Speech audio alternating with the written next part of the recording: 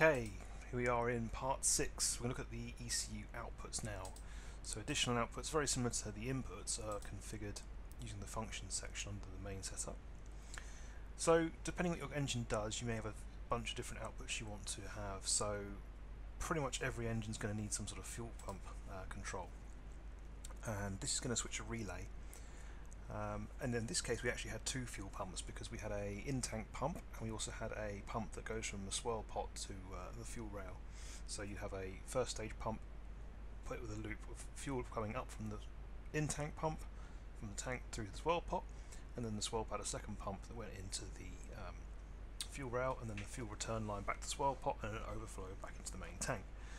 So you can see under here, for example, you can have multiple fuel pump controls.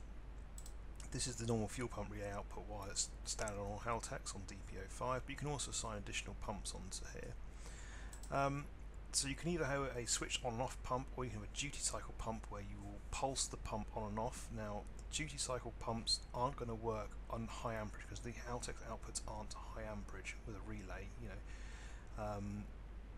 This would need some sort of solid state control to do this probably. The switched ones would trigger a relay, so it's very much an on-off. So the prime time is when you first turn the ignition on. The fuel pump will pump along to make sure the fuel rail's got some initial fuel in it to start the engine, and then also you can have trigger settings for when the secondary fuel pump turns on. This pump's on all the time because we are literally using it to lift from the swirl pot to the fuel rail.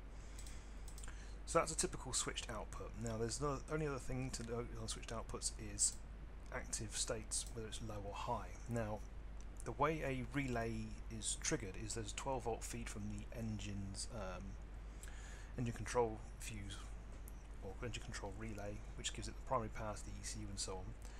This relay is powered by 12 volts all the time, and then the ECU pulls the other pin to ground to complete the circuit to switch the relay on. So this is an active state low, so it pulls the pin connected to the ECU, which connects to the relay, low to turn the relay on to then put the high current through to the fuel pump.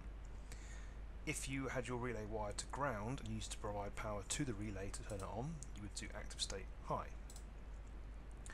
One little trick: if you need to turn your fuel pump on to test it at any point, you can literally just swip this over, hit apply with the ignition on and the engine not running, and you can just turn the fuel pump on. So additional outputs you might look at doing is things like a boost controller. So a boost control solenoid is a pulsed output, or PWM, pulse width modulation, and you may have one or two solenoids depending on what you're doing. You may have some sort of arm switch or something like that. But this again, very similar, have a active state.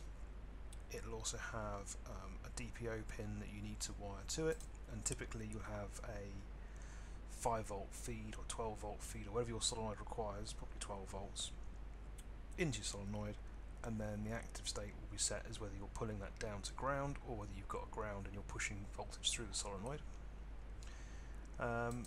You'll also need to look at the output frequency of your solenoid, things like whether it's a 25 Hz signal or a 33 Hz signal, and also you might want to consider a maximum duty cycle to prevent you from saturating that solenoid to 100%, which causes basically the circuit to be permanently energized, and in a coil of wire that makes the wire get hot. So those are the typical outputs we're looking at there. So here we've got some outputs. We've created an oil pressure light output using a generic output. Similar sort of thing. It's just a DPO with an active state of low, and that just turns the light on the dashboard on. The normal tachometer option here on Haltech, we found on this particular car that instead of using the default tachometer output, which is in here somewhere, tachometer, we couldn't get the needle to point at the right RPM all the way around, and so what we actually did was use a generic output too. It's a frequency output, but we used a table, and because of that table here in the generic outputs, where are we? Generic output tacho, we were able to change the frequency based on the RPM signal to make sure that the RPM on the dashboard was exactly what the ECU was seeing, otherwise it pointed the wrong thing.